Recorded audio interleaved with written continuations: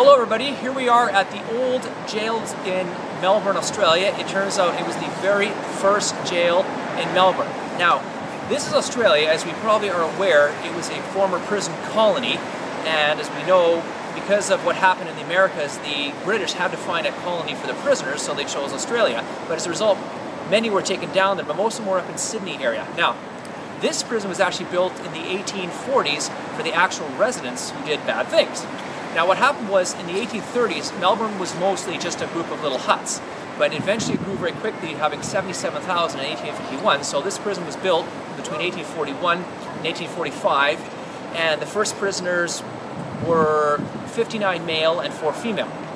Now the first 2 prisoners were here, were Aboriginals. What happened was they killed a whaler and they went on a crime rampage, and so they were tried and they were hanged. And I should mention that they did a lot of hanging here. 133 prisoners were hanged, 4 of them were female, the last of which was in 1967, and they abolished it in 1975, unlike the US.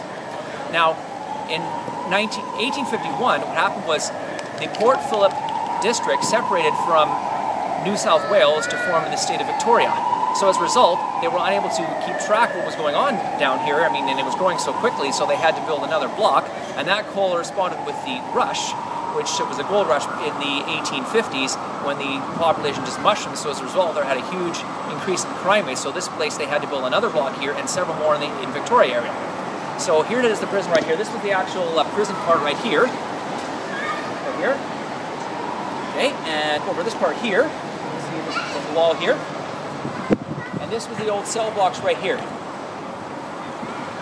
Now this prison was in operation until 1994, and then that was it. So there you have it. We hope you've enjoyed this interesting historical tidbit.